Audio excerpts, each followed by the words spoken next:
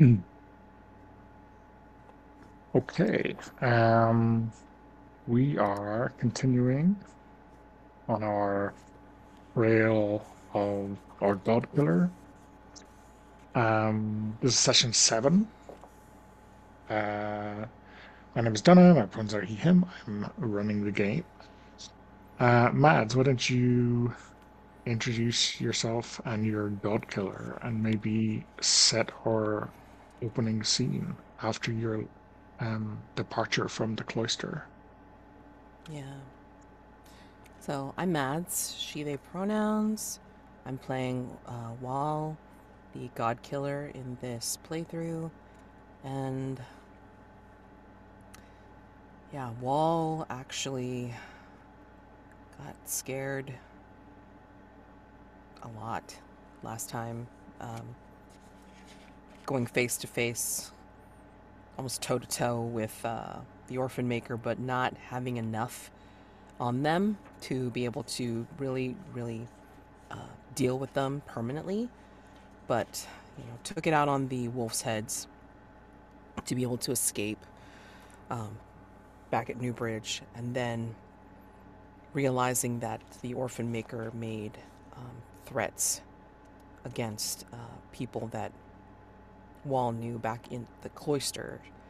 She headed back home, even though she didn't really want to, and she caught her mentor before her mentor had been uh, left to die, as well as wanting someone to care for the little orphan child. And she performed a miracle and gave her mentor Azure a few more years left. Yeah. And I think she has left the cloister after making sure that they're going to take precautions. She warned them against being anywhere near Junal, who seems to be serving the orphan maker now in her madness. And she has left the cloister again, knowing that she needs to find answers regarding the wolf's head, regarding the orphan maker, and she's not sure exactly what to do, but I mean, she can't stay where Nara and Azure are going to be put into further danger. Um, she tried to get them to leave, but they wouldn't go, or at least Azure wouldn't. And I think that's where we see Wall on the road with this furrowed brow of worry as she trudges along. She's found a new Rowan walking stick to use.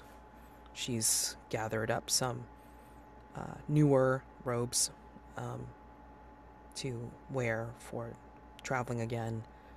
But yeah, I mean, I think maybe since she is here near the cloister, I think she's going to call upon the voice of the cave.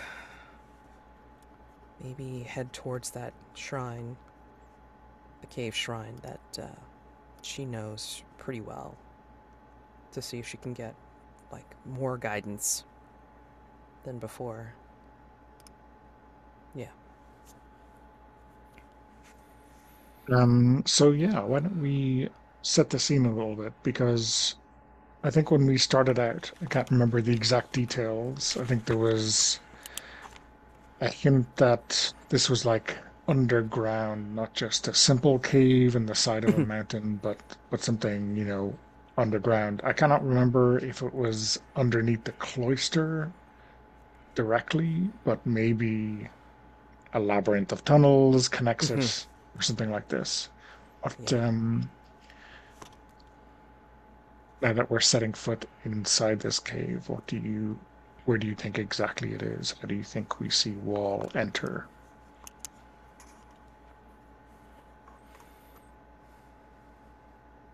I think it's early morning. After having a fitful sleep, nap, yeah, gathering robes, like getting cleaned up, and then finding another walking stick. Just, it's a point of security. It's not like it's doing anything really. She just realizes it's just something that reminds her of here. And she just tries to make sure that Nara and Azure are safer before she heads out from the cloister, maybe behind out into the woods. And she finds that little cave entrance. It's not very obvious. It's not very big. It's just kind of like a hole in a hollow, like a mound in a hill. And she heads into the cave, and it's automatically cool here, early morning, where she heard birds in the forest. Now she hears nothing as she goes deeper and deeper into these caves. It's almost like silence is stillness, and stillness is the God waiting for you to speak, or listening for the God's words to come. And it's very dim here. There seems to be a little bit of light. She's not sure exactly where it's coming from. Like maybe there's seams of this iridescent mold or moss, because it feels soft and fuzzy underneath. And she just kind of like feels her way, but also lets her eyes get used to the dimness. And she puts one foot deliberately in front of another.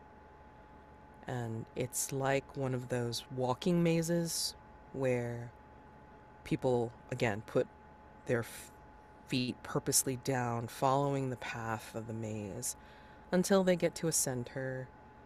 And then maybe by the time that they've gotten there through their walk, they have a question and then get to the center and then ask and then see what kind of answer they get back. So I want to say that obviously you all has been here before. You think it was just that once, or have they returned here time after time whenever they could, steal moments away from official duties? I mean, when she was more rebellious, I mean, like, that, or, like, tried to be more rebellious at the cloister, I mean, it would be one of the opportunities that she would take, right? She would either go into town, see who she would see, watch the patterns of people, and then she would also go into the forest and find her way to this cave. And one of those times, then that's when she was knocked unconscious, and then she got all of the scribing on her arm. So she's come here before, so that's why she's familiar with this. And like it's almost like this ritual of finding it, walking in, hearing the sounds and not hearing sounds, and then making her way to the center. And she's hoping that this will be one of the times where the god will speak back. Um, yeah, so given what we know about the voice of the cave, I wonder if there is something like maybe this caught you the second time that you came here, that the path is not the same every time. There's something shifting about this labyrinth. Um, and you're not sure, have never been sure if it's like some kind of physical manifestation or just an illusion, or maybe down here in the god's domain. What's the difference? Right. Um, I guess what goes through your head, what do you feel when you kind of unlock the key to get along the right path? What sensation do you have as your power kind of, or your relationship with this place sees you safely through to its center?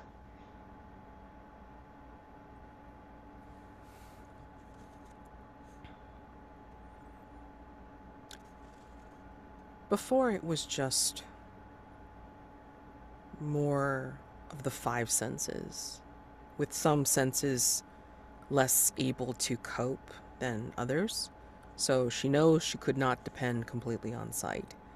So she had to work on her hearing, listening, and touch because of feeling through the walls. And even though it seems to be shifting every single time that she's been, there always seemed to be a familiarity with how certain passages felt when they felt right.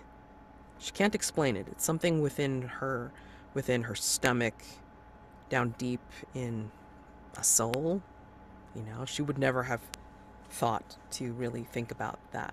But it's different now because now there's like a taste to the air, there's a tang to the smell of this. So there's more things engaged here than before. And now it just feels right when she gets closer and closer, where there's like a hum or a feeling of fullness as opposed to being empty. Yeah.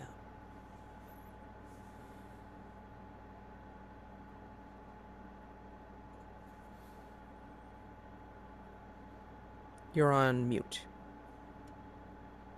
Thank you. Um, so when you feel when you feel the voice's presence, do you how do you open this prayer up, or do you always wait for it to speak?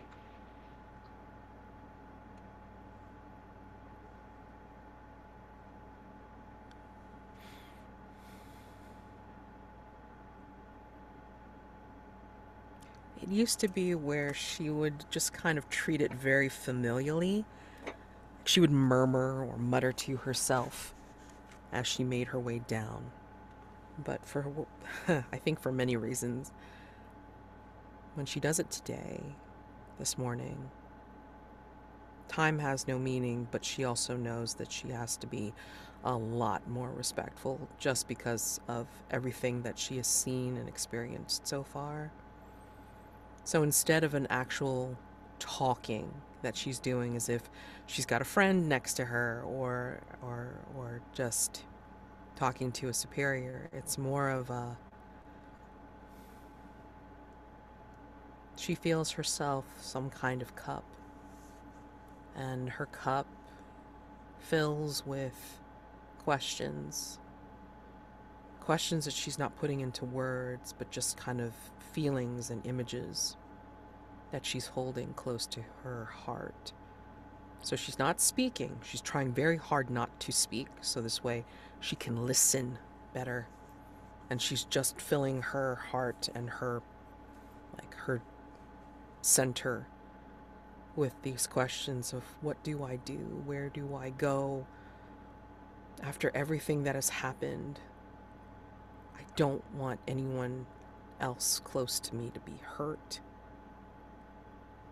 Help me, or help me to help myself to do this. I am but one person, but I need to do something. I can't let these wolves' head do the orphan maker's bidding, and I cannot let the orphan maker hurt anyone else that I could care about or that other people care about.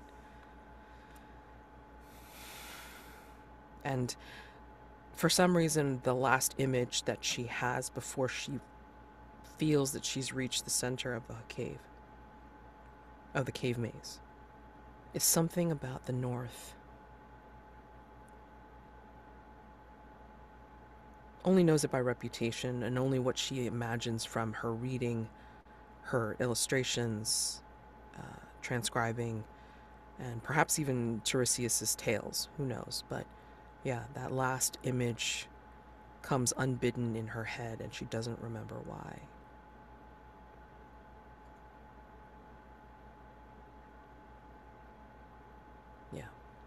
So, yeah, I think you feel the presence of the voice behind you, um, almost as if, almost like a sense of playfulness in that it knows, obviously, that you can sense it and see through some of these illusions, these gatekeeping illusions. And I think some of the markings on your skin flare up. And maybe the pattern is dancing, maybe there's like some element of communication in this. But it says,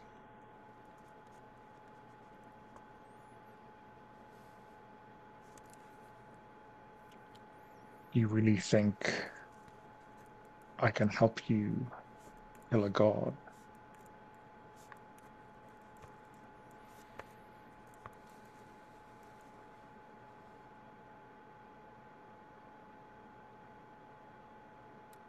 Wordlessly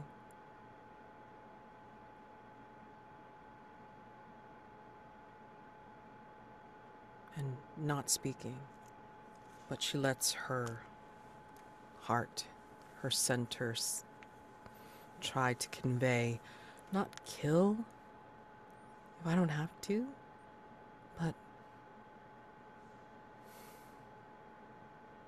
no, their weakness, balance out all the pain that they've caused.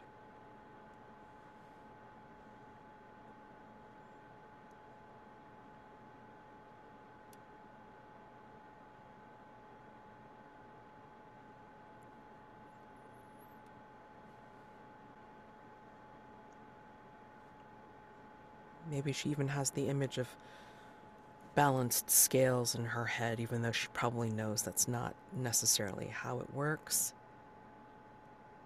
But that's the image that she holds as about as close to what she wants as possible, and just waits to see if she can hear or feel what the answer is. And it prompts you to take the path that you have never taken.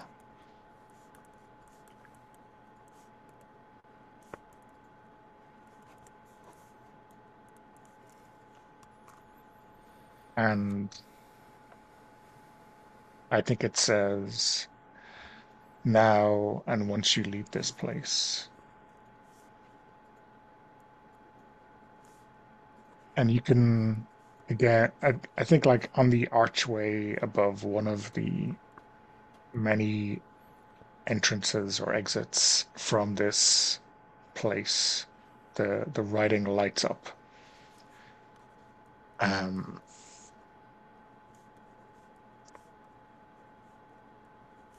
there is an offering here, an offering that will help you if you are brave enough. Take it. She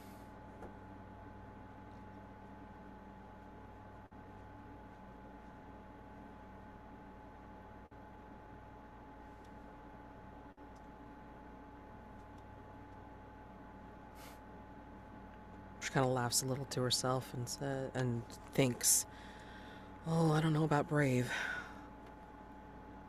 but maybe a smarter fool than I was when I started."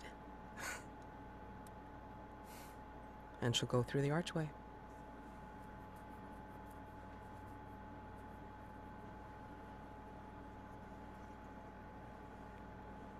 And I think here there is a winding catacomb. first fresh, people whose remains have been interred here recently. And the dancing script leads you deeper and deeper until you come to old remains. And it settles in this place where everything is dust except for a few.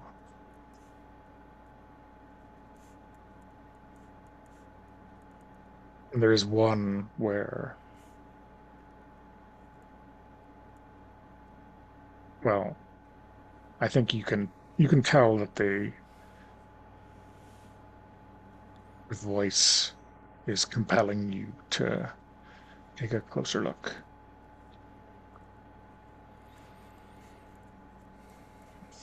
What do you think you're afraid of, or how do you think we can see Wall's nervousness as she reaches to this alcove?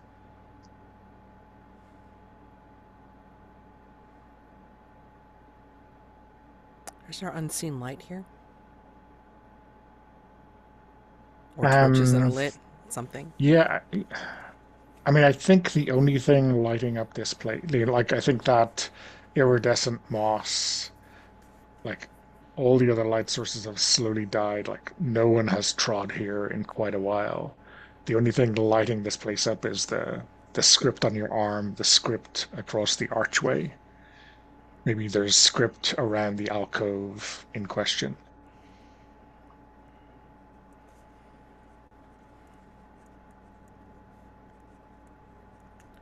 Yeah, I think that's probably the most frightening of all because the scripts should make sense. But, if she was just looking at them like she normally would, they don't necessarily put together make any sense whatsoever. She just knows that script near script grows brighter and feels warm to the touch. So as she's making her way, she's still placing her feet quite purposefully on the ground in case it collapses or she steps on something uncertain or she's not sure what she's stepping in, so even more so careful because she doesn't feel like she can afford to be careless. And her hand will reach for that alcove and try to make sense of what she sees. Is it almost like Yeah, a dream where she can't quite read it? I think it's like that kind of out of focus in your peripheral vision, and when you turn, it blurs in a different way. It's like you can't quite focus on it. Mm-hmm. Um, but you reach inside and I think, when you reach inside, maybe there's like a cloth or something that crumbles as soon as you touch it, but your hand grasps something firm, something cold, something gold. And you can see, I mean, in this kind of almost terrifying flash, you can see the orphan maker staring at you out of this alcove. Uh, Her stomach drops immediately, and I think she almost drops what she finds in the alcove at that feeling, like seeing the flash of their eyes Hmm. behind that scary mask. What did Um, she take? yeah, and it's strange. It's not a skull, but it looks like it's fashioned out of bone, and it's fashioned into the shape of a horse's skull, like a chamfron, the kind of horse face armor. Mm. Yes. Um, so very stylized, very macabre, very reminiscent of the Orphan Maker.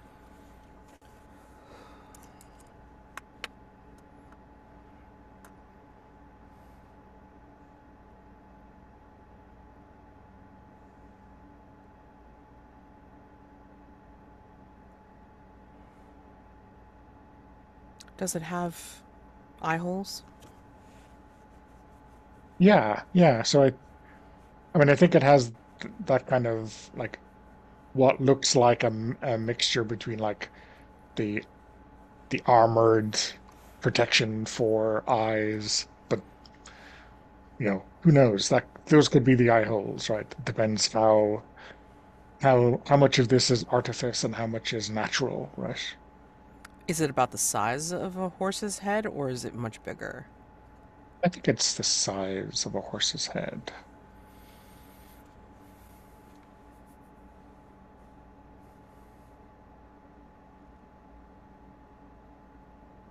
I want to say she acts impulsively, but I'm not sure exactly what this means, S- especially here. Um, She wants to. She's gonna put the mask on, as okay. if she's gonna I try to think see that through it. yeah, that seems impulsive to me. Yeah. Or do you think this is tempting fate? I don't know if you had like a Oh, that's true. specific Let's see. goal involved. Um, Like the okay, hold on. But just say what perilous feat. I'm not sure if it's perilous. I mean, it would be your determination, right? yeah. Because I mean, like her first thought upon seeing this after being scared, of course, is an offering that will help. And then she will actually speak out loud in this dusty, old, empty place, empty of life at least. She'll say, will this help me to see as they see? And this is where she will put on the mask. Like so her mood or whatever is questioning. It's like just a sense of not I mean, desperation, but just well, yeah, maybe desperate for answers. Maybe yeah. that's what it is. Is it So like, I mean, that seems like kind of a desperate hope, right? That yeah, this is the key. Yeah, okay. yeah, that is like a desperate hope that maybe doing this will give her a key, like give like an idea of how the Hmm. orphan maker thinks, so she can like find their weakness. I mean, yeah, anything, everything. I mean, like says have voice of the cave said, "Gotta take the path not never taken." Well, I mean, it's not like she goes around putting on god masks and everything. So that seems pretty off the beam for her. Was that not Um, in your calendar for Tuesdays, right? yeah, right. I mean, like it's like for Eventide on the next Tuesday after that. Yeah. So, I'll tell you something you didn't notice until now. Um, which which one of these two do you want to answer? The advantage or the trouble? I have no idea. um. Uh, Maybe the trouble is that it does work, whether it's because of it truly is an avatar or a reasonable facsimile of the orphan maker's mask themselves, or it's because she's willing it to be so. Not sure. But I think the trouble that hits her hard and fast, and you can tell me if this is too much. I think it's a lot, right? It's a lot to consider a human mind taking in the capacity of a god's thoughts, especially if someone has, if a god has been long lived or long standing or something, and the cradle has gotten loose. So I feel like, hold on, let me just double check something.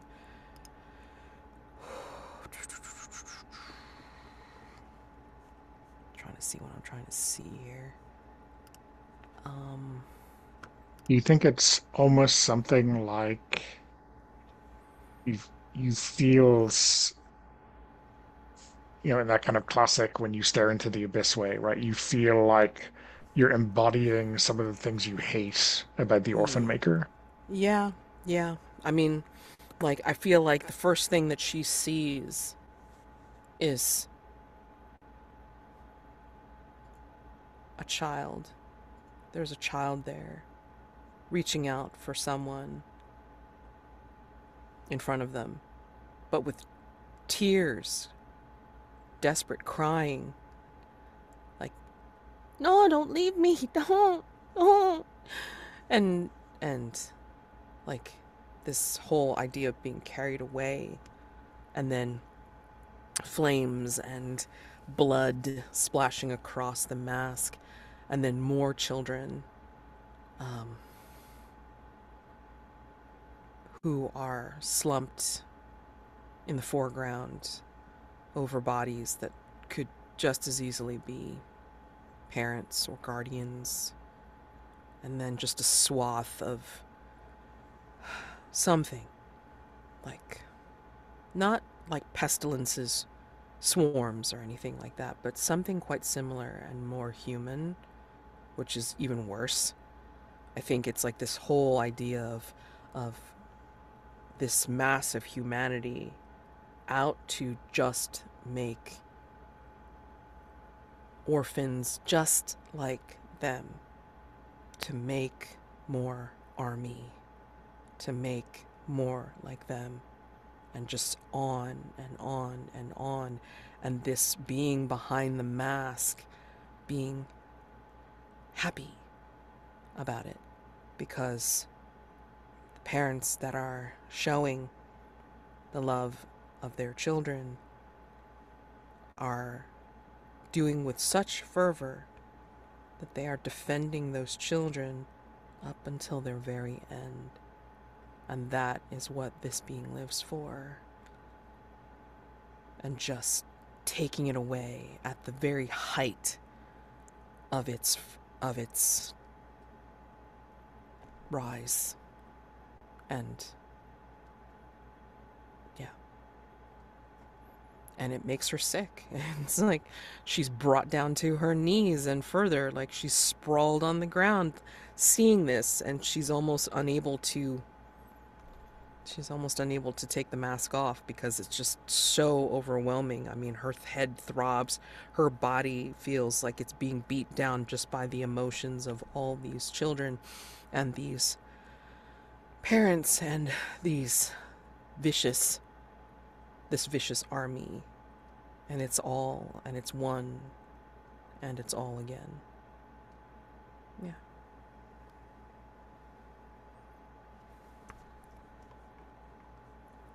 Um,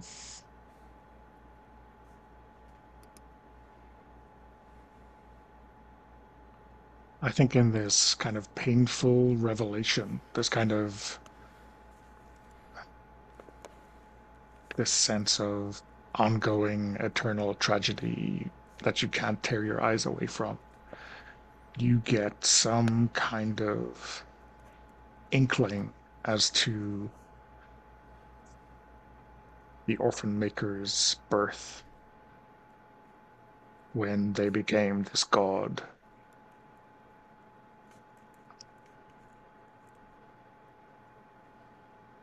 And maybe it's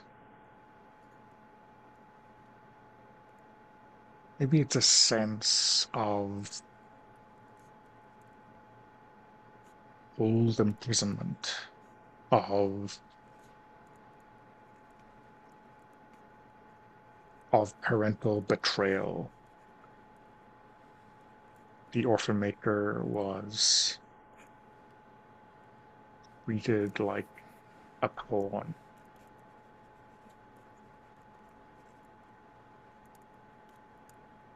some kind of like the equivalent of a grain of sand in an oyster that has grown into this terrible pearl,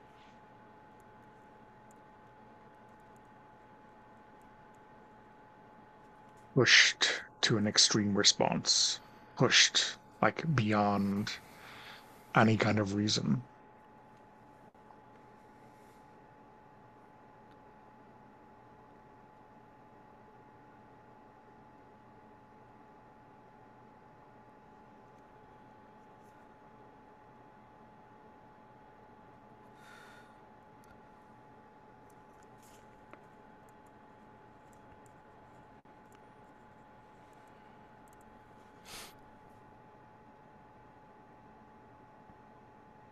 Um,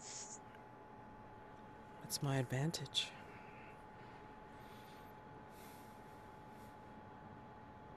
Before she goes completely mad with this pain and just tragedy and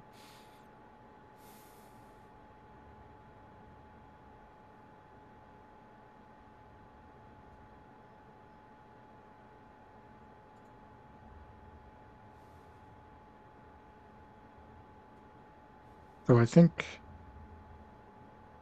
yeah, you can tear this mask off at some stage to spare yourself.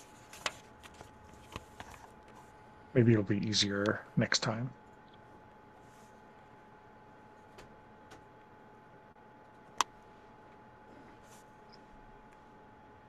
I think the voice is quiet.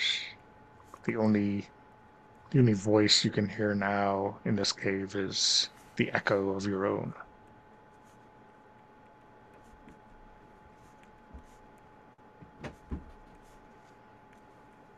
I think as she wrestles the mask off, comes back to herself, hearing her own panting, her hollow chest, trying to gasp and get more breath back from what she's seen, feeling her head throb with the weight of all that feeling and despair and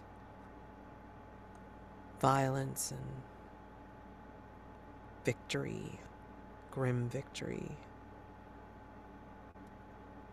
But then also those little dots of the parental love that was shining so bright before it was cut down, and the child's hopes being dashed. I think when that all culminates into Wall as she comes back to herself, I think all she can do in that moment is scream. And it echoes throughout the cave. And then in her scream, she's also crying. She's sobbing. Because I think she remembers now. I think she remembers a bit. She came from the north.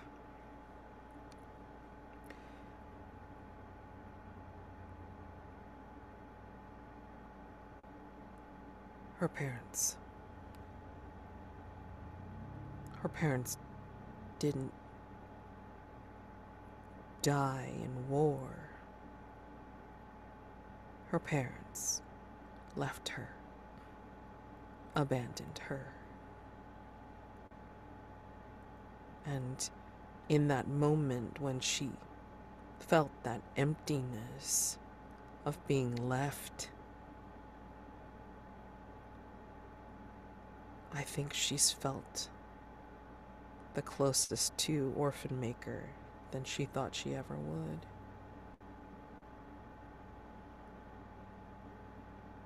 Perhaps she feels just a tiny microsecond of that hate that the Orphan Maker feels or felt, maybe still feels.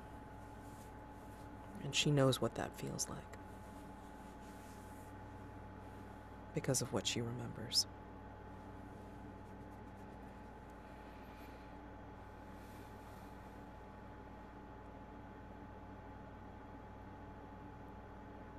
That's a good place to take a break. Mm-hmm. Yep. Okay, so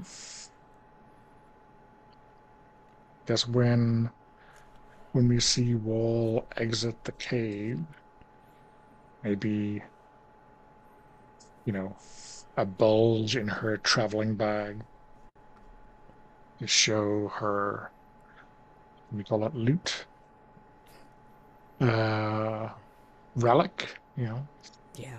Um, where where do we see her feet take her?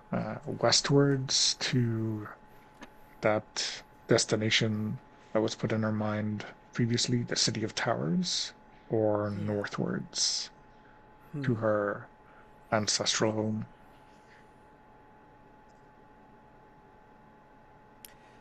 If I recall correctly, I think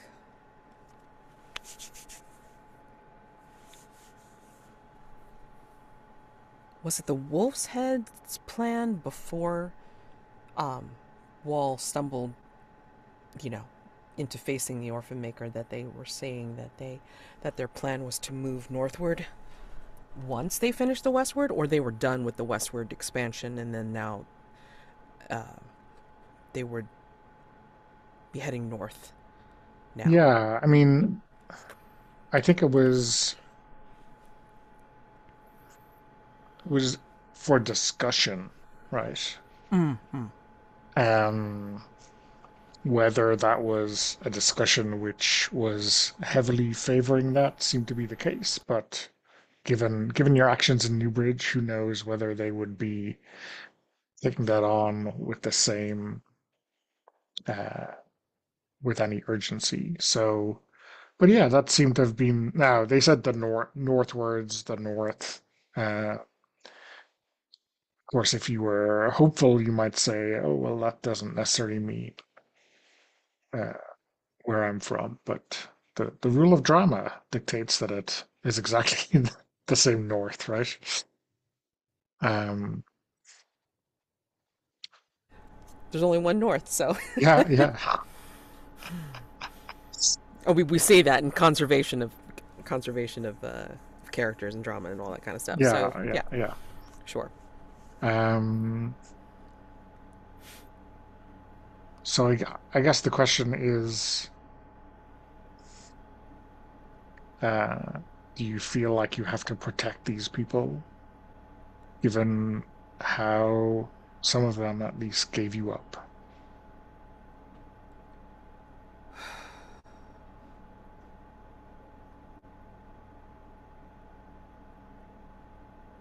They gave me up. Not the whole people, I don't think.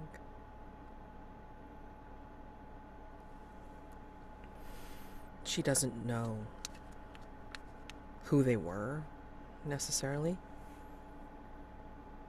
I mean, it's just.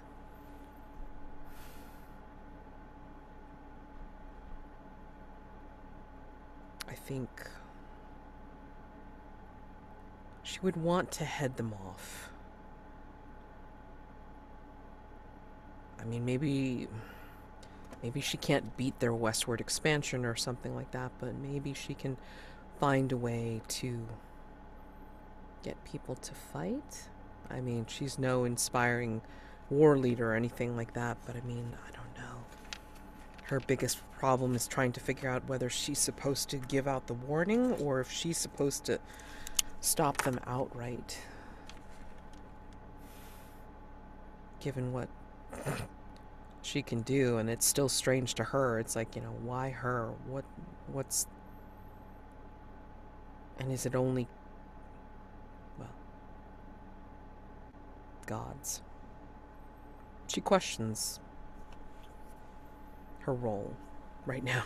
I mean, it just seems so insane that she needs to do this. Although, I mean, the voice from the cave did say she needs to take the path she's never taken before.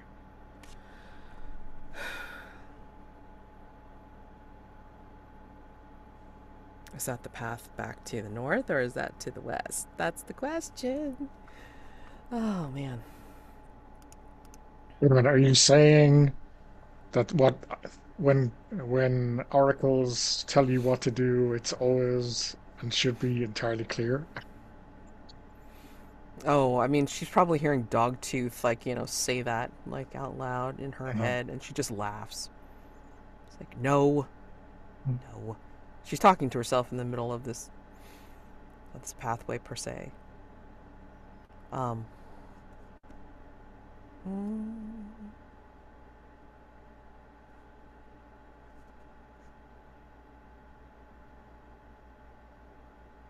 Yeah, I'm not sure exactly what this would be here.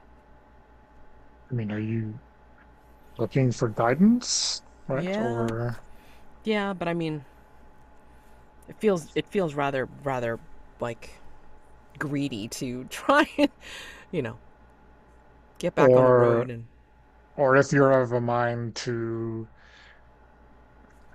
follow literally the voice's um uh advice, are you doing as you're told? ooh. Uh, yeah, because I feel like the voice of the cave has been quite benign in comparison to all the other bullshit that she's been dealing with. Um, she's felt comforted when she's been guided by the voice of the cave, I think. So, how you show submission? I mean, maybe it's just that, right? I mean, maybe it's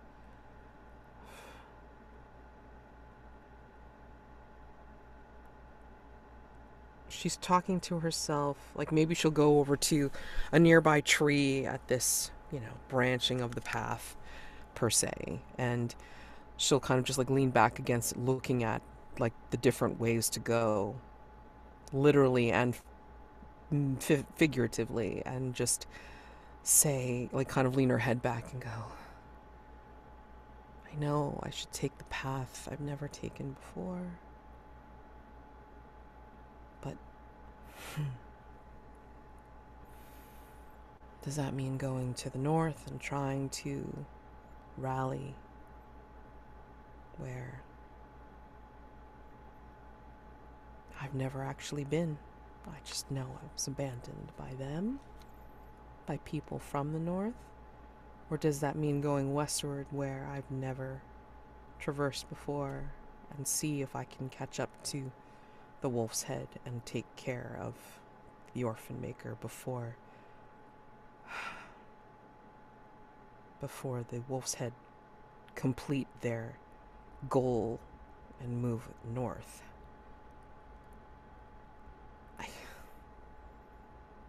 like as she leans against the tree, she kind of just like slumps and then comes down to her knees and say, it would be easier to do what I can when I know what I can do.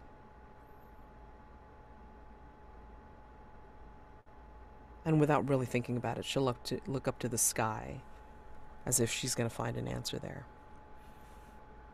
I don't know. And that's the scariest thing of all. I don't know how to decide. And maybe you think me weak in that way, but I just need a sign.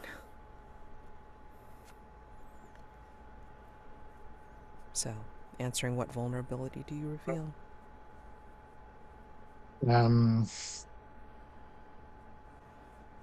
and so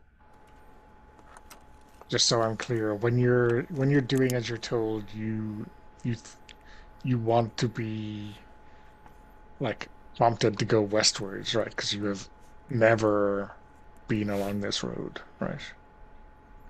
Or to, like, help make the decision. Like, is it north?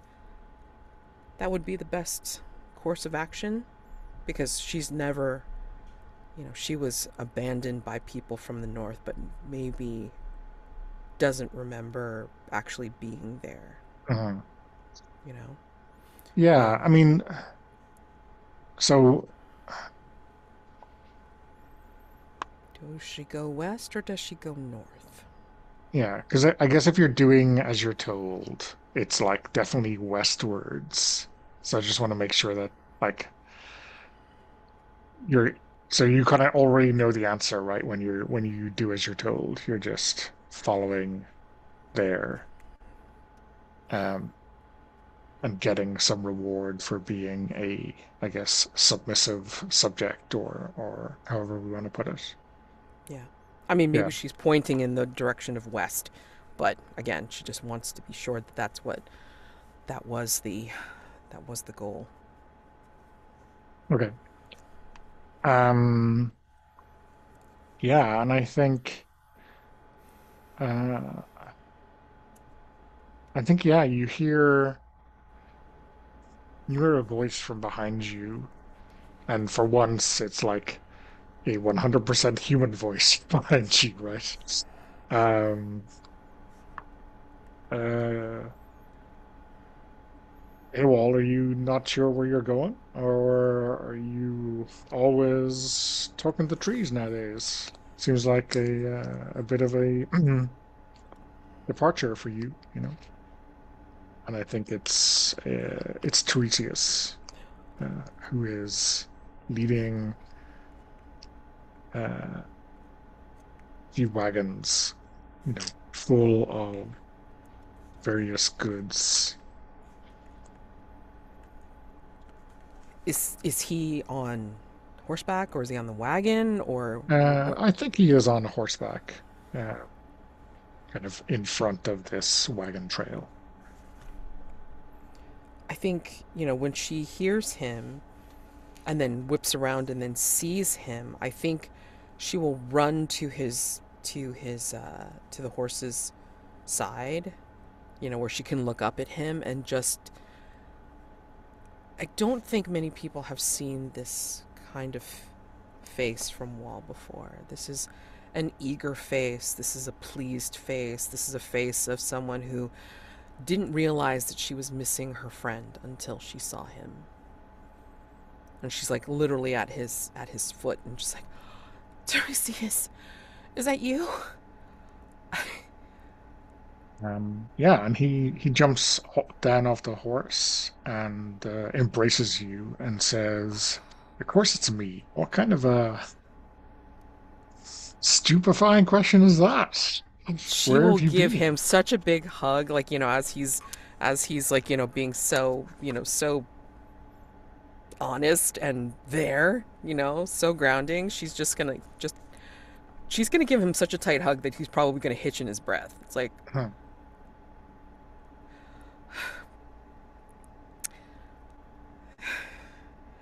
it is so good to see you.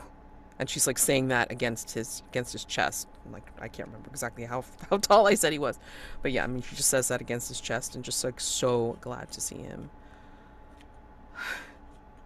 I've, I've had I've had a few adventures, I guess.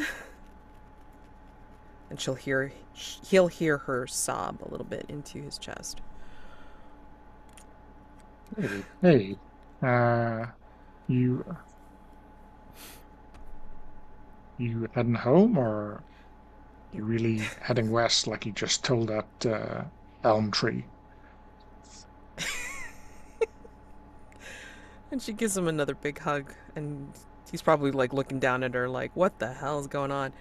But yes, yes, I'm heading west. I was already home.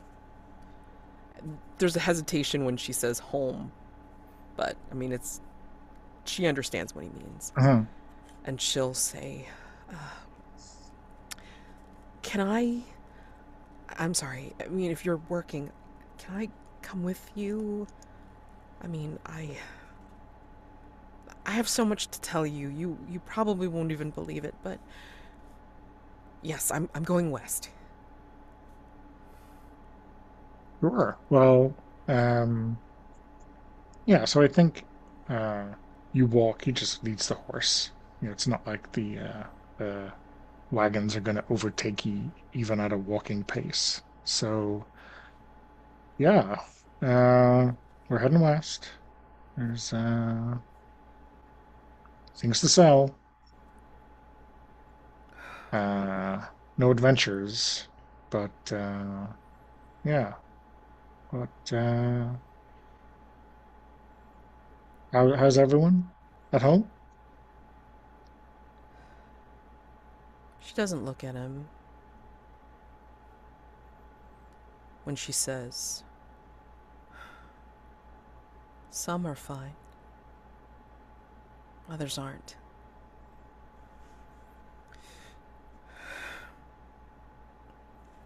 I, Yeah, we got a warning to not go through the cloister this time. that's probably for the best.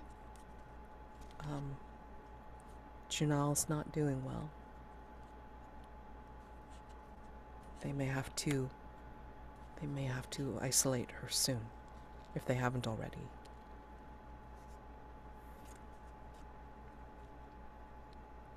I mean, not doing well, like She killed crazier than usual. she killed someone. Someone's maybe Tiresias. Hmm.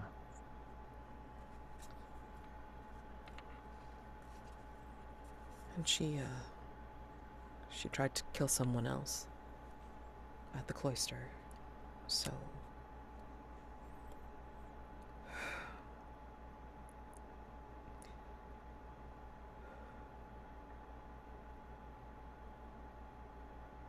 I don't know if you were there when the pestilence had come near the cloister, but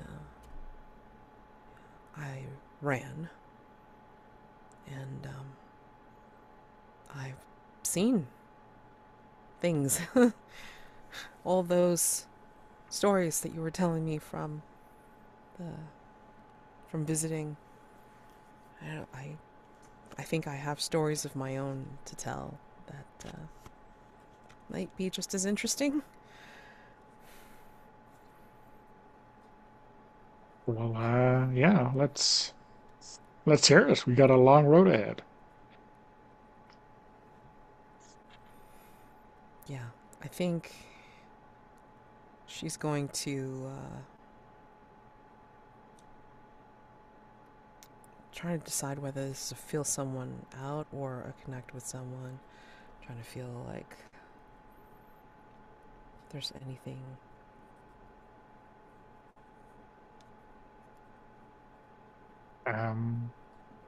Yeah, I mean, I guess it depends. Like, so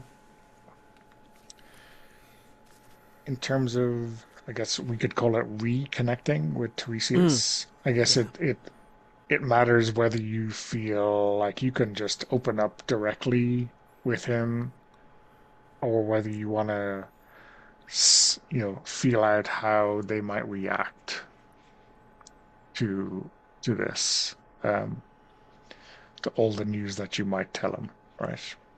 right. So it depends how. For me, it depends like how confident Wall is in their friendship, um,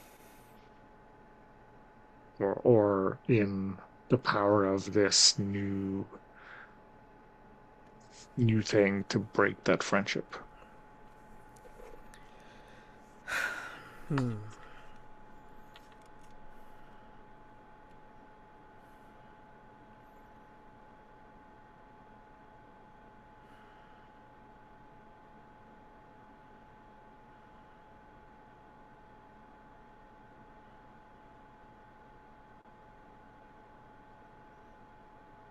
I feel like she's going to start to tell her tale in a linear fashion. Like from leaving the cloister when she ran, and then when she ran, and when she came upon Little Slaughter and what she thought. Because at that point, she thought it was like, oh, it was something with her Rowan staff that she's like, like the second of which that she's waving and waving as she's walking, and then she'll say to Tiresias, "But I'm coming to find out that that's not the whole story. I have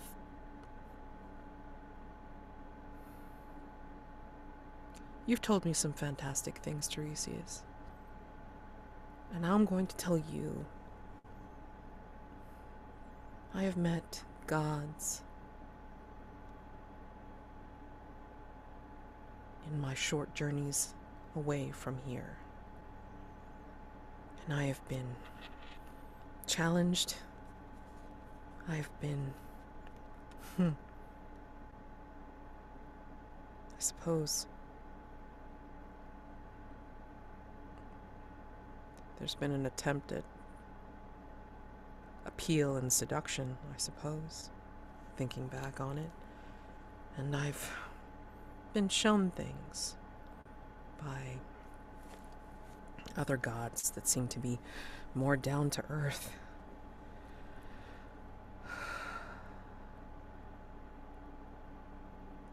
I just don't know. Having been in the cloister so long. And then she's describing like all of the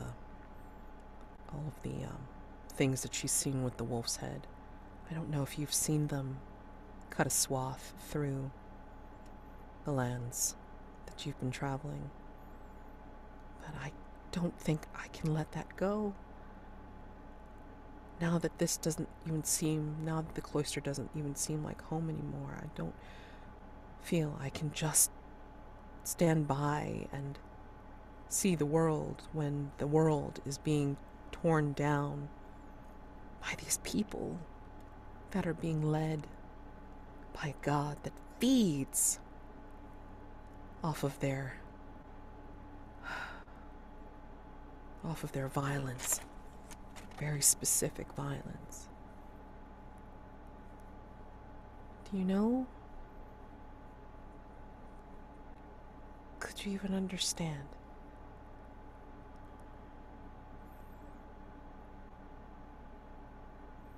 I know you've always told me that I should be leaving the cloister. I mean, that they really don't have a hold on me as they did when I was a child.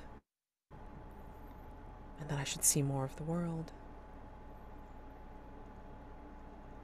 But am I still being sheltered by thinking that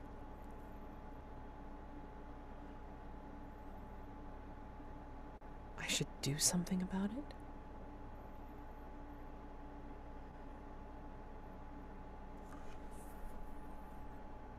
So, I mean, she's trying to give him, like, what she's thinking, and she yeah. wouldn't necessarily do this with anyone else. He's the closest thing that she has to an actual friend. Mhm. Every time that they get together, it's not of a, oh, let's go back into like reintroducing ourselves to each other again. It's more of a, let's pick up where we left off. Yeah. And that's kind of what she's doing here. Um, yeah, and I think he gets this. Usually, I guess for the most part, when you meet up and tell tales, it's, at a remove, right? These Mm-hmm. are, um, grand tales of marvelous sights and blowing off steam and something that's not quite as grimy as you realize the outside world is now. And Tiresias says, yeah, you're right. Out here, I mean, sometimes I see terrible things, and sometimes I can't do anything about it. Most of the time, I can't do anything about it.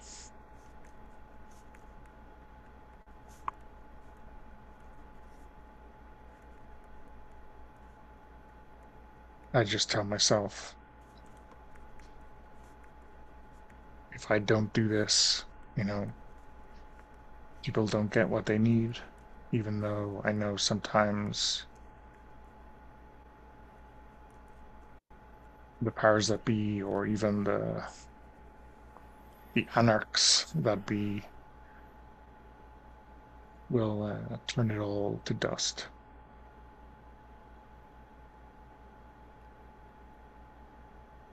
And yet But I you don't still know do what it. else I can do. So you still do it.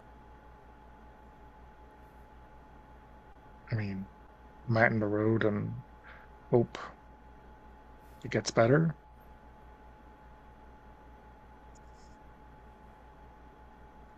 I mean, call myself a coward when I don't lift a finger to help people. Yeah, I still do it.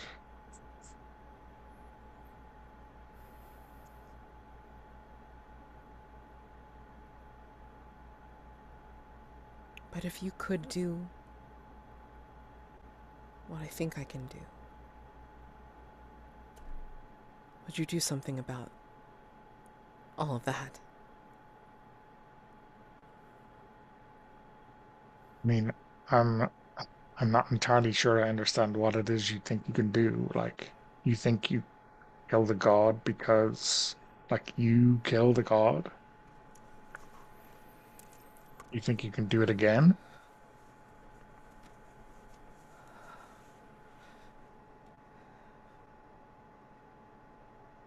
I've done it 3 times. I've channeled things I didn't think I could.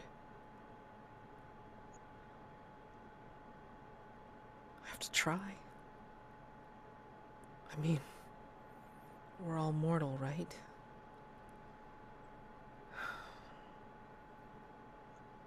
If I at least stand up for what I believe is true, what I believe is right, and I die trying, then it's worth something.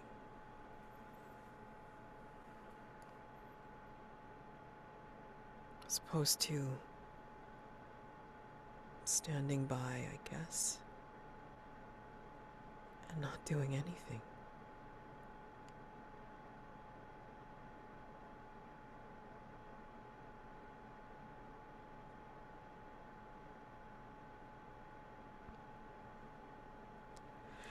And she shakes herself out of it a little bit and says, I mean, it doesn't. I don't I don't know what I would do. I mean, I guess I would have to, right? Like, no one else can do this.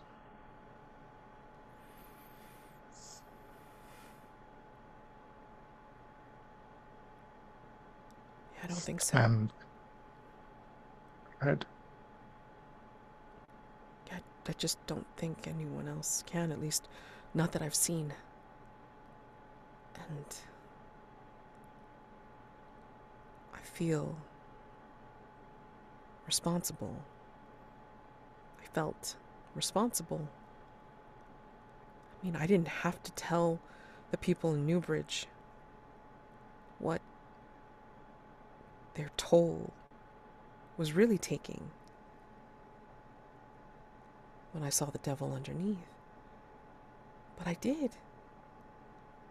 And I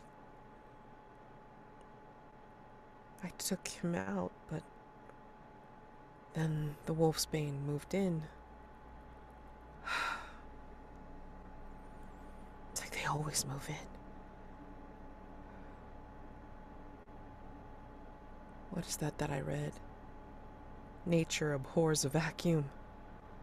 It won't allow anything to just sit and see what happens. Something else is going to move in and try and take over and be dominant.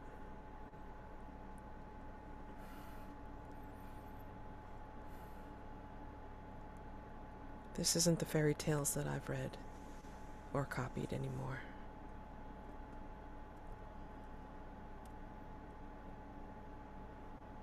I mean, there's definitely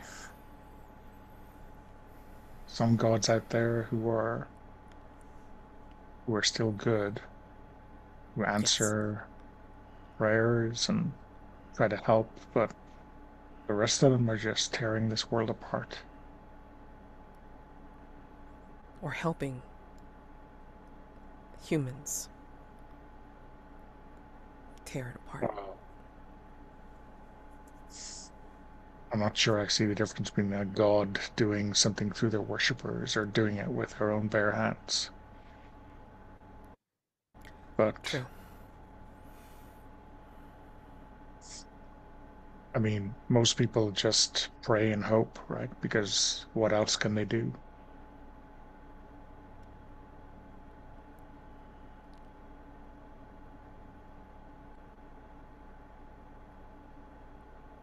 Do you pray and hope?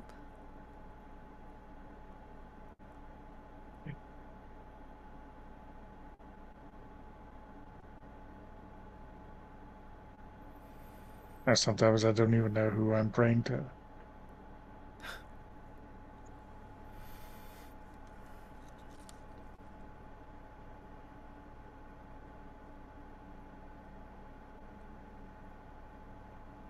Little extra drama. I'm going to use the vagabond question. Hmm. What aren't they telling me? If anything, I mean, Ooh. hopefully I'm not wasting this question because it's such a great one. And who better to Uh, ask than like one of my best friends, or my only yeah. friend? Who knows? Um, I mean, I think when you mention the wolf's head, there's this little moment of like panic and fear. Like it's not just a name that he has heard of. And I think you see like when he says you kind of just lower your eyes and try to not be noticed, or you try not to um you don't interfere because you'll end up dead in a ditch. I think that is specifically about the wolf's head. There's some kind of sense of shame of uh, I don't know, something in between collaboration and, just being a bystander, right?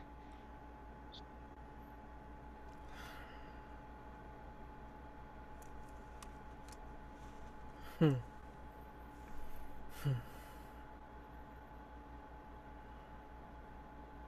Maybe she sees a little bit of that and she just kind of tamps that down real quick because she's still very, very glad to see him. If she feels anything about it, maybe she'll think about it tomorrow, but not right now. Mhm.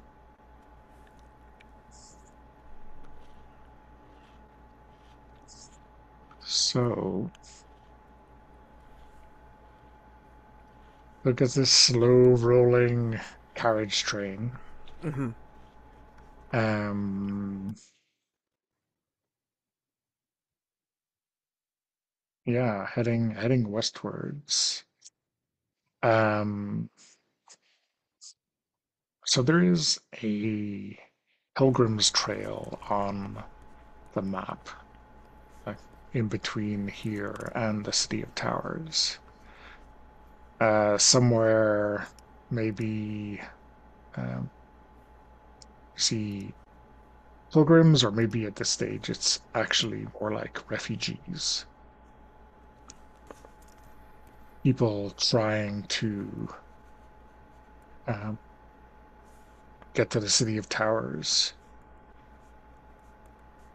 somewhere that is safe, at least in that it's not being ransacked or raided or anything like that by the Wolf's Head.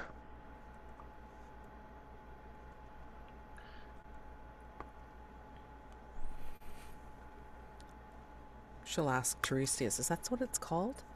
Is it called the City of Towers? The old name, in honor of the god, was expunged.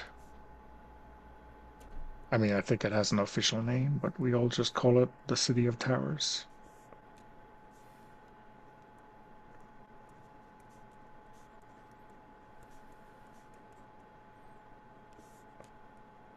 I mean, I hope they're right. I hope it does prove to be a place of refuge. But there's places where you can take shelter from a storm, and it's temporary. And then there are places of true sanctuary, which probably need to be a lot more remote than a city of floating towers. So, I guess we'll see. Is that where you're headed? Or is that on the way to where you're going? Where we're headed. But yeah, that's where we're headed, some of the way at least.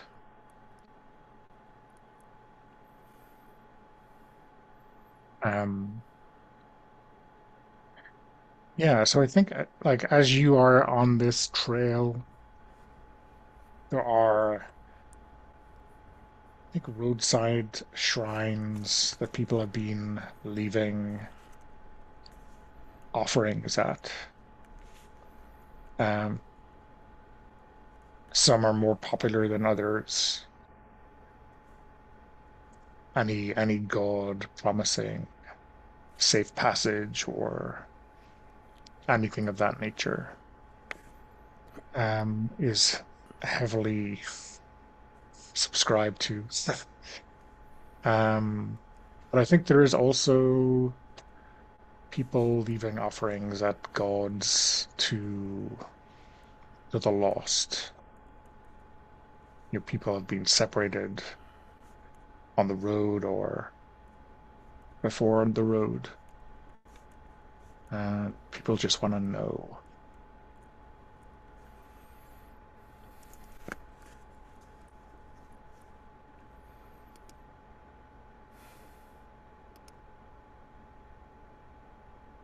Do you think you want to leave an offering or talk to anyone at any of these shrines?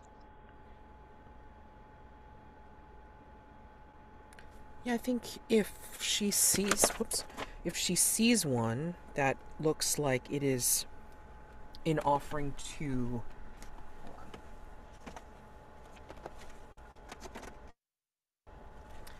if she sees one that looks like it's an offering to, on the way home, maybe? Hold on.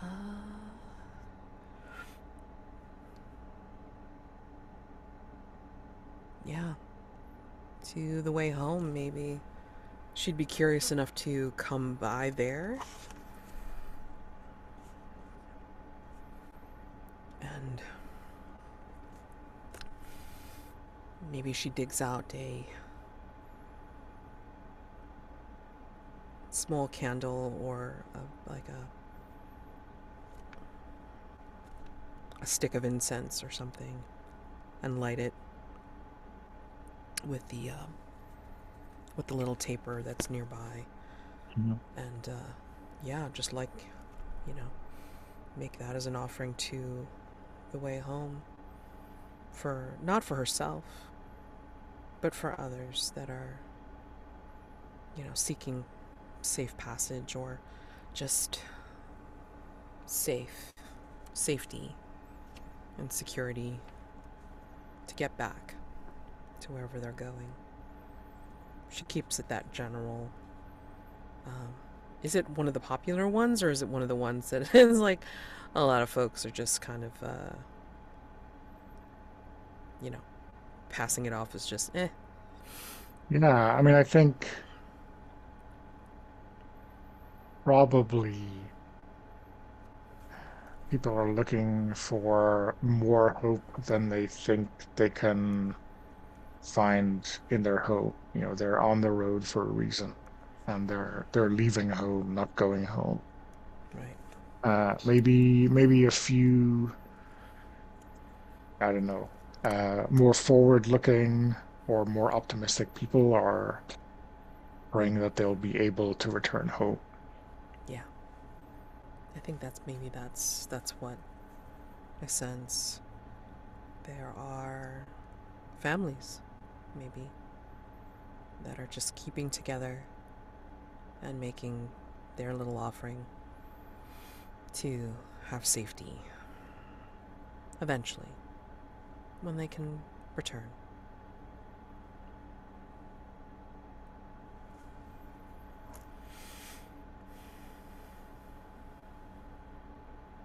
Um, yeah, and I think at at some stage this trail, um,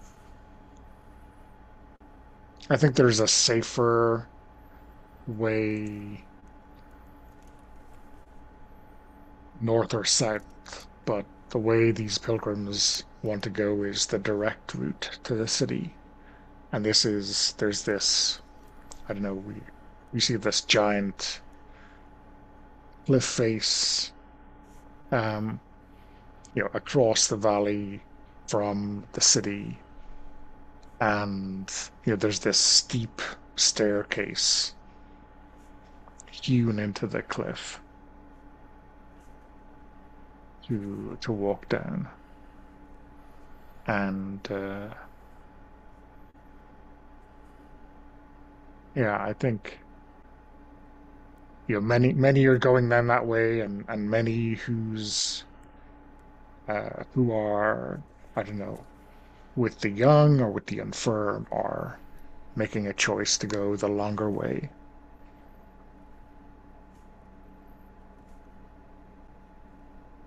even if it's even if safety is within sight. This stairway is not for them.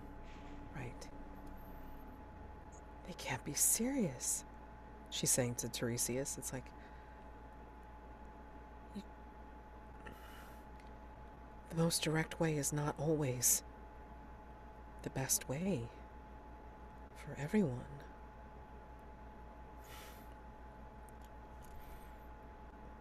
We're gonna have to go around, right? Because can't take the carts down here. Obviously not, but um, they've obviously done this before, and they Theseus stands up on a wagon and basically starts offering money or goods for people to bring down sacks or barrels or boxes or whatever it is. And the wagons will turn back. And Tiresias says, hey, they're going to have money in their pockets when they enter the city, and we'll get our stuff there. Seems like a good arrangement. A win-win for everyone. Well, a not lose, not lose, let's call it. Okay. Well, and you've gone down these stairs before yourself? Yeah, Okay. first time, scary as fuck. And so far, number 17, still scary as fuck. Any tips? Uh, Usually they say don't look down, but I'm not sure you have much choice. Just, keep an eye on your feet and don't think about how many more steps you have to go. Okay. And yeah, she'll start along right after him. After he's gotten all of his goods, you know, partitioned off to folks to bring it down for him. Mhm. Yeah. Yeah, she'll follow. Um, yeah, I mean, I wonder, obviously, there's the to tower and the cloister that you've been, there's the stairs in the labyrinth that you've been, but all of those have a very definite end in sight, whereas this one seems to go on forever. Um, It's a long way down. it's a long way down, yeah. How do you think Wall approaches this problem? Uh, is this is this something like she focuses on maybe as Tiresias says, or does she find some other mechanism in her mind to do it?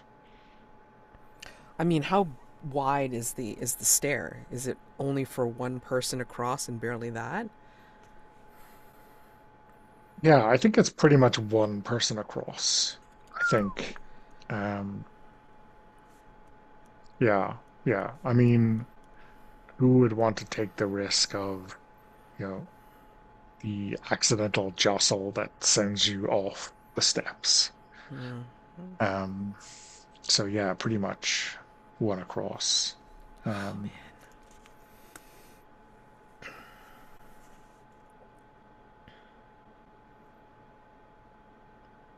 Yeah, I think. Yeah, this staircase has nothing. Yeah, I mean, or I should say, it's like anything that she's seen up to this point is nothing compared to the staircase. Is hmm, what I meant to say. yeah. I mean, she's just kind of like she is not looking down actually, because it's too easy to let her vision slip from her feet over to the other side. So she is going to concentrate on the wall that is next to her. Keep one hand on that wall and slowly make her way down, as she can as possible, um, while having her walking stick as a kind of like, just as a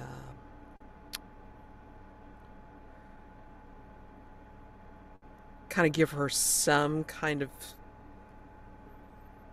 not comfort per se, but just feeling like, okay, I'm creating my own railing. Like, it's just kind of like Mhm. it makes its way one step at a time as she does, like on one side while she keeps her hand on the wall on the other side and such. So, yeah, she's focusing, Yeah. not I mean, I looking at, think yeah. it's so long that obviously not every section of this was built by the same people. Maybe it Hmm. like took generations to build and carve out. And like I think in some places you have this very comforting actual wall that you could sit down on like to rest and whatever. And sometimes they've just left the natural cliff side alongside it. And then sometimes just because they need to go in a relatively straight line, there's nothing. It's like the void one side or the other. Uh, so yeah, I think a stick, the walking stick, probably a stalwart for every pilgrim, right? For Hmm. for Hmm. one reason or another, but definitely worth it. Yeah. When Especially when if it kind of opens up as a void like on both sides, it's like she keeps her eyes straight forward. Mhm. Just kind of like, okay, and like slowly ascending. All right, got this. All right, got it. Yeah, yeah. Um, Is this something where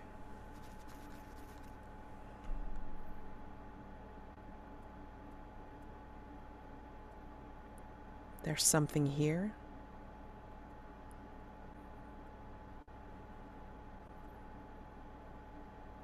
Like what do you I'm mean? recognizing a god or anything? I'm just asking. I mean, like I'm not saying I would, but if there's a possibility here of something Um, being here.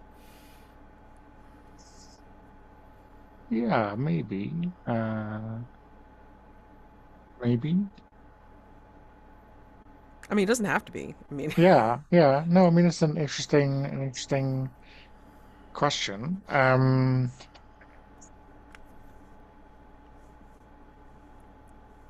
I mean, I would hate to see an overkill roll on this I know. if your divinity is actively trespassing against them. Yeah, I'm not Um, trying to. yeah, yeah, And actually, it's like I think it's right now it's dormant because it's like I used it up for the miracle manifestation. So there shouldn't be anything uh, here, unless it just keeps shining through because there's the yeah, yeah, possibility, yeah. the potential. So, yeah, I mean, you could certainly try to recognize signs or influence of a god in this place. Um,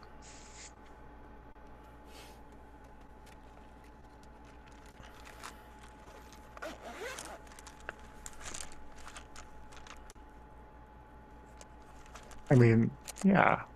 Unless you like if you think that the the worksmanship here or the guiding hand here must have been divine.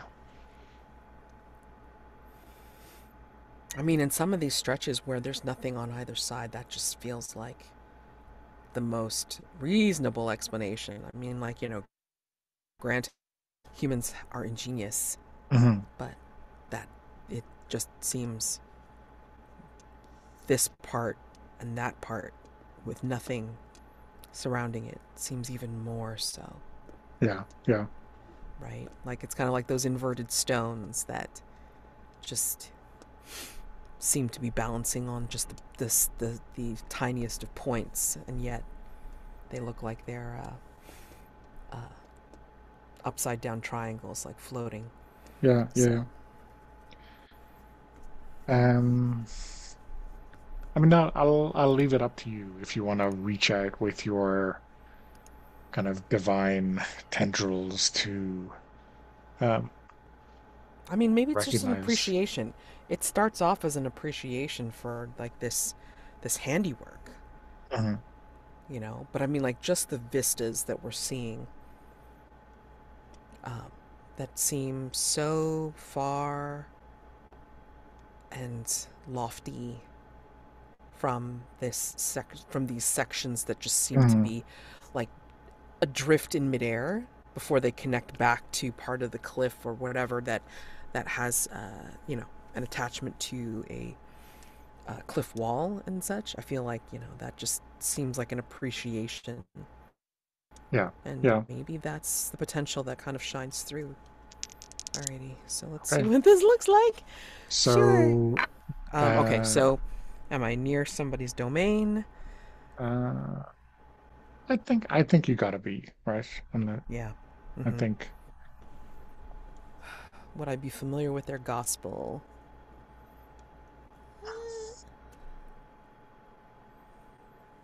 I mean, again, she's pretty well read, especially for the things that she's illuminated and transcribed. So yeah, maybe, but she doesn't remember at the moment because taking it all in and such. yeah. I guess we'll point to something from their gospel with with uh with your hit, right? Yeah, Or even without. right. And would it be bad if I didn't know? I don't think so. Okay, that's fine. Uh, yeah. A I plus, mean, a everyone plus two everyone could be else good or bad. walking down the stairway doesn't know, and it's not bad for them. Yeah, yeah. But then again, So I have they guess that's a killed any plus gods two. lately? Yeah, yeah, yeah. Alrighty. We'll see. Oh. 6 plus 5 plus Oh 2. no. Oh, What is it? Oh shit. oh boy. Overkill. You realize your divinity is actively trespassing against them right now, and the GM will say how. I mean, what's funny is the fact that am I doing the thing where I'm overcoming a dangerous obstacle with just nothing but my mortal wits or skill? And am I awakening my divinity somehow, Well, being on these weird? about to be. Yeah, yeah, yeah. Yeah, it feels Um, like it. I mean, I guess we're looking for cliffhangers, and here we are. Here we are. Time for a break. Oh Oh, my oh. god, amazing! Okay, we're back. Um, yeah, I think Yeah. what we what we see maybe is Wall um maybe stopping for a brief moment to run her hands along the carving of this stone, this impossible stretch, um, and maybe recalling maybe something a pattern or a description in a book brings to mind um, the temples of Vulcan, the Black Forge. And, I think, we're used to thinking of this, or so far I've described this as this cliff into this valley, which then on the other side rises up to the City of Towers. But, maybe from this new perspective out on this edge of the void, you can see that this cliff runs, all the way around. It's a circle, almost a perfect circle. This must be the volcano, the birthplace of Vulcan himself. And,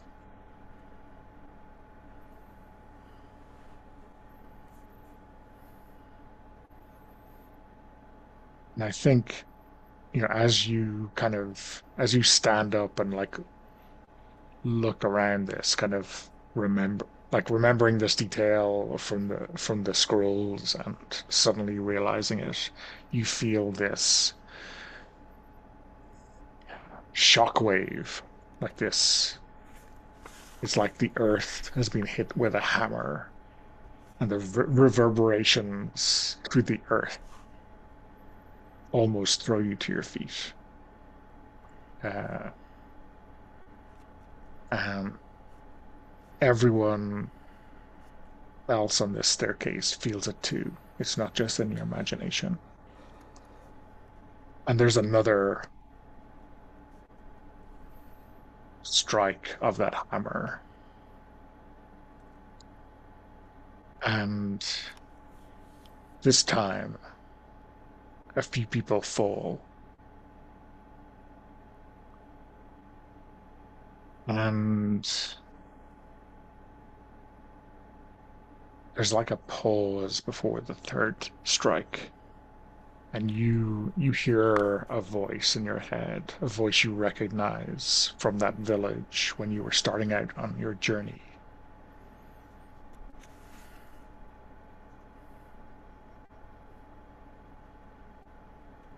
How dare you sneak into my realm?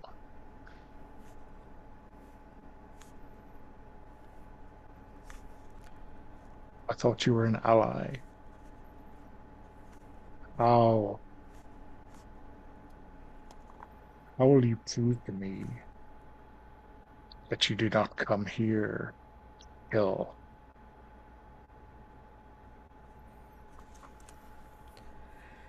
I think if she can, she'll go down, like sprawled on the stair after that second hit, and her, she sees those people fall, and she just cries out into the void, "I didn't mean anything. I'm here with a friend. We're making our way to the City of Towers. I don't mean anything except to pass.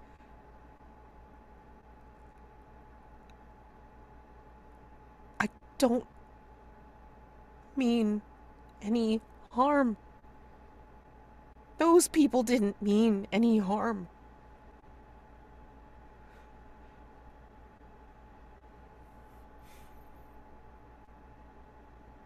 Just Show want to me, get down the stairs." show me. Shed your own blood here for me, as proof that you bear me no ill will.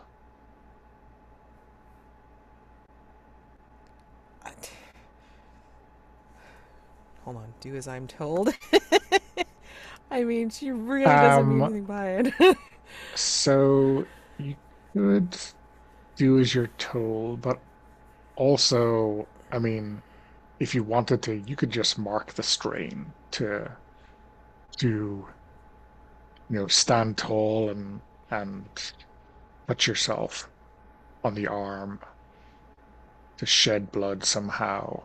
Ah, in this, you know, in this minor sacrifice or nerve-wracking sacrifice standing on the yeah. precipice. Oh, yeah. Yeah. I mean, if that's what it takes just to get him to stop, that would be great. So, yeah, I can totally mark a strain. Be wounded. Yeah, sure. Absolutely. Um, yeah, I think she's kind of scrabbling to find something sharp or whatever to. And actually, uh, for a little bit of drama, Mm. I think she'll reach into her bag, scrabbling through, and I think maybe she doesn't remember or realize it in this desperate moment, but she, like, scrabbles around without looking because she's afraid to look down. But then she reaches in, and then without realizing it, it's like, she runs her hands like right back out as she cuts herself on the mask, on the relic. Okay. Okay. And then she just like, and then she kind of raises her arm as she stands very carefully up on shaking legs.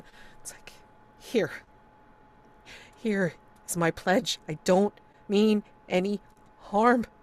Please, don't hurt anyone. Don't let anyone else fall. Please. And then she'll hold out her arm over the edge and let it slowly drip.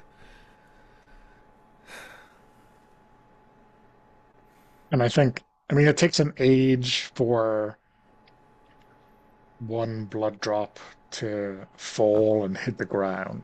sure. But like when it does, you feel this rumble is too strong a word, but this kind of, like the the sound like when a tool is put down, when something heavy is eased into rest.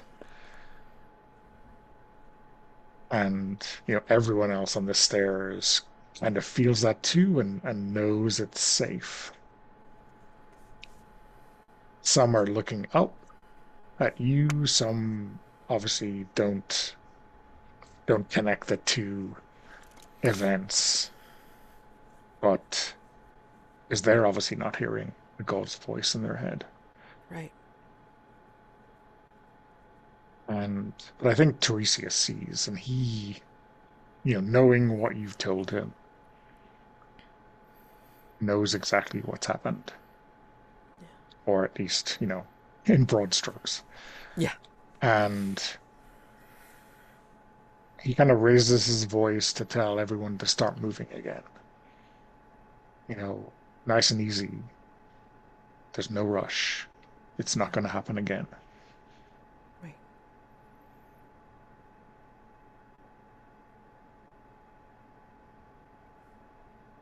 I mean, I think we were like one of the last in line, I think, even. And he Yeah, kind of yeah, comes up I think behind so. me. Yeah. I think he comes up behind me, but seeing that I'm like, my arm is still like, out over the void, and she's trembling, and obviously there's only room for one at a time. So I mean, like, what does he do when he sees her like kind of like stock still? Yeah, I think, he maybe puts a hand on your shoulder and maybe squeezes it and whispers to you, okay? I mean, not all gods are assholes, but we just gotta take it easy till we find the one we gotta,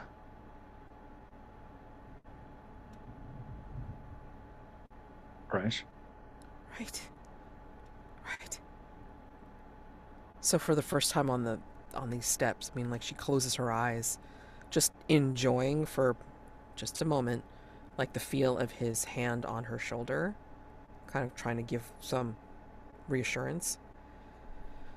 And then she takes a deep breath, slowly makes her arm lower down, and will, almost like an automaton, like, make her way slowly down the steps, just waiting a little bit in fear to see if Vulcan says something again Mhm.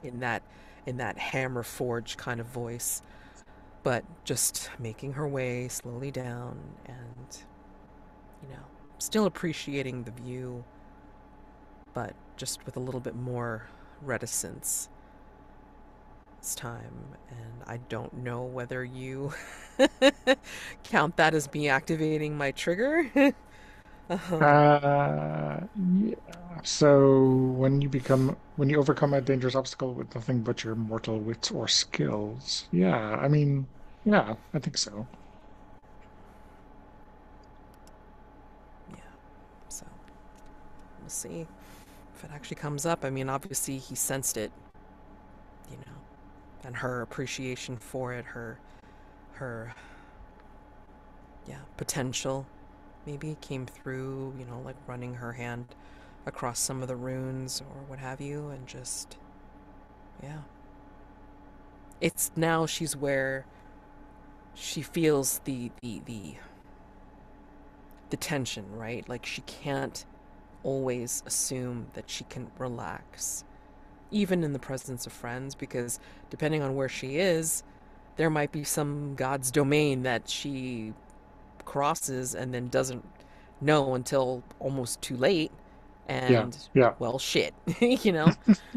So, yeah, she just makes her way slowly down. And I mean, if Tiresias wants, like, maybe he, like, almost starts to take his hand away. And she just kind of, like, turns back to the side where he had his hand and says, please, I'd feel better if you just kept contact, even a little bit. Okay, okay. Thank you. You're doing fine. You're doing fine. Yeah,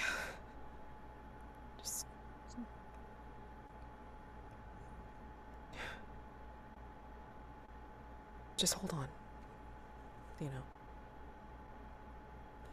And she'll make her way down with hopefully one of Tiresias's hands like on her shoulder Mm. or fingers or whatever, like whatever he decides is enough to keep her grounded to make it down the stairs finally, Yeah, however long it takes.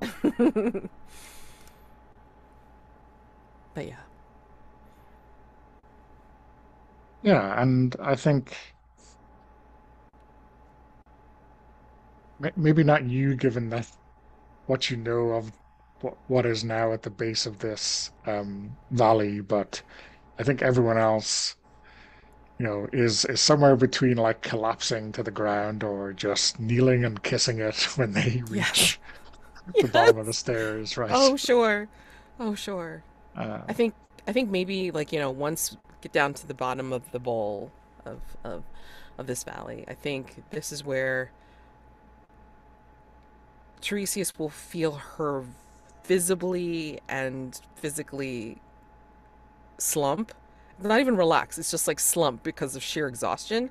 And she will go and lean on the nearest wall with her forehead against it and just pant and gasp for air as if like she's like run a mile, but yeah, it's pretty taxing. So yeah, she yeah. doesn't collapse onto her feet, but I mean she just kind of like leans against the wall and just like kind of catches her breath. We made it. We made it.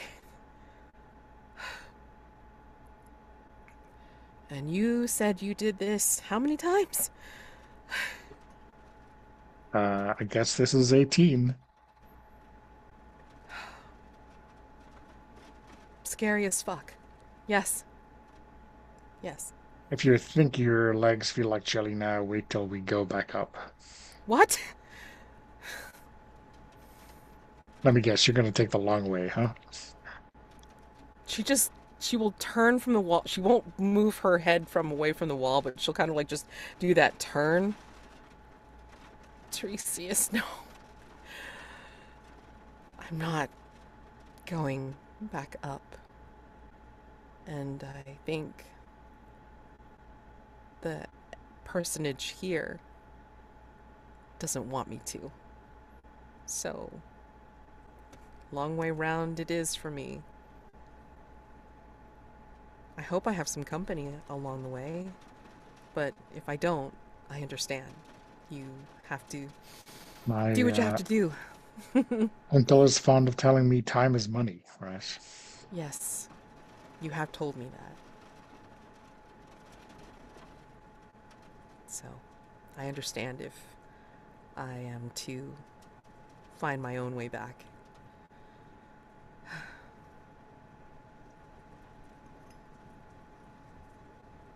So I guess we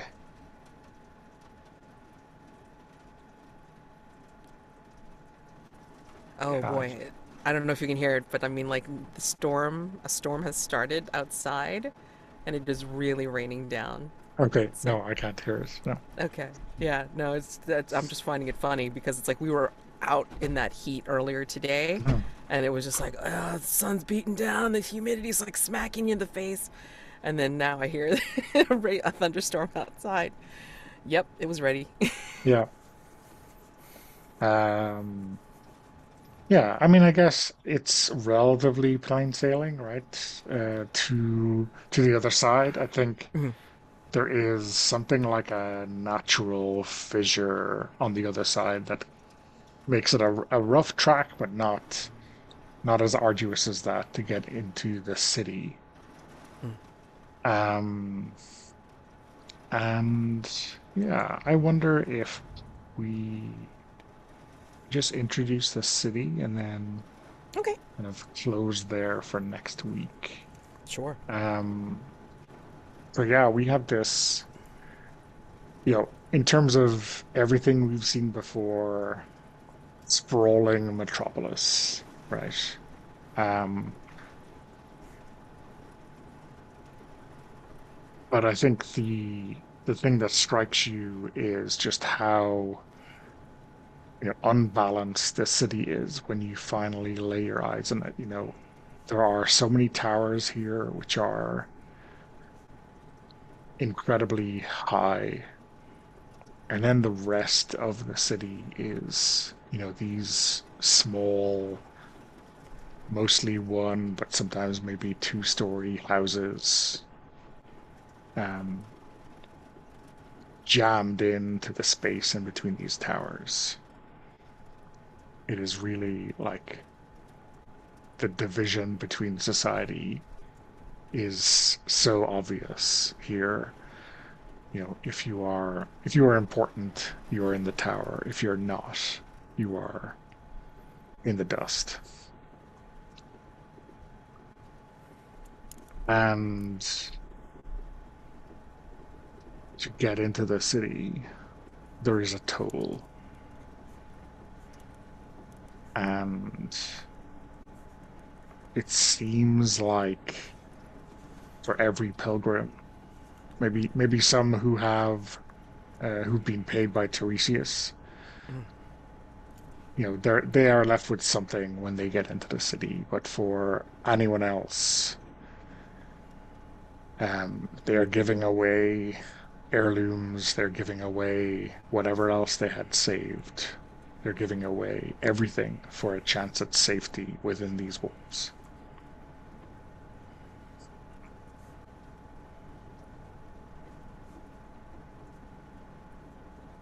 Interesting.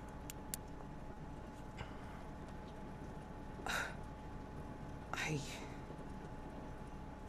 I was at the cloister. I didn't realize.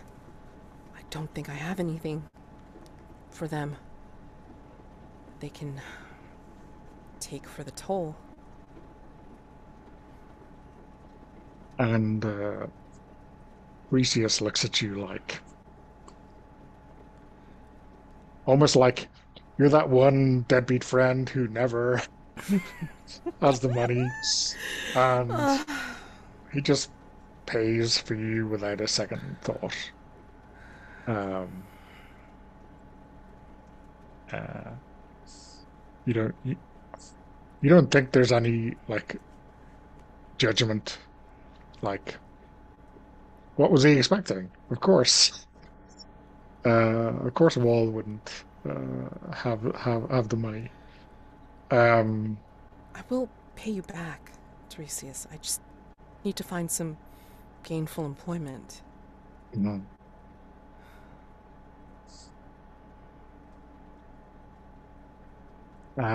so yeah, I wonder what is it about this city that seems, I guess on the one hand, this kind of the pure possibilities here, the kind of freedom that you would have to do whatever it is you want. Um, and on the other hand, the lack of comfort or familiarity that really almost makes you wish you were back in the cloister. Oh yeah. I mean, just the look of all those towers just almost almost made Wall turn tail and run back even towards the stairs. But no. No. I mean, that was just kind of like a shock to her system where it was like just like kind of like this jolt that runs through her spine upon seeing this and then looking up, up and up. But then she realizes that's silly. She's just gonna have to make her way. This is the price. This is the price you pay when you leave. The safety, perhaps, or comfort of home. And, again, this is where she reassures Tiresias. It's like, I do mean to pay you back. I I'm sorry I didn't think.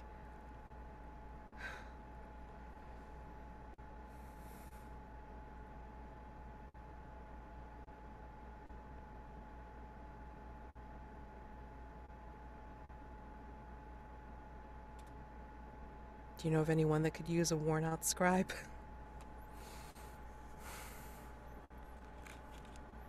I think you'll find a lot of people here who will make you a cornerstone of their sharp practice. They're sharp? Sharp practice,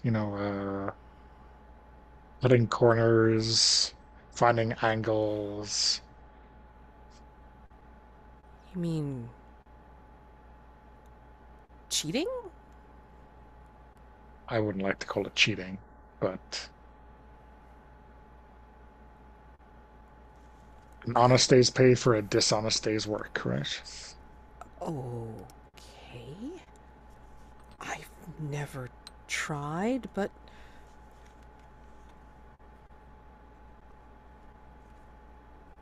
I mean, try anything once, right?